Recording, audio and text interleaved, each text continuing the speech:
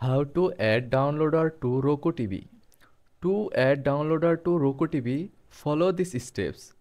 First of all, from your Roku home screen, scroll down and select the streaming channels option to open the Roku channel store. To access content from the internet, we will use a screen mirroring method. Search for and install apps like All Screen Receiver or Web Video Caster from the channel store.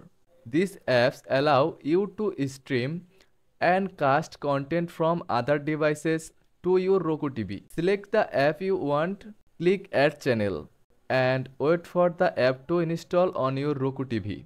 Now, on your phone or computer, download a downloader app from the Google Play Store or App Store. Once installed, you can use this app to access content and cast it to your Roku TV using the mirroring app. And that's it. You are all set to stream content from the downloader app to your Roku TV.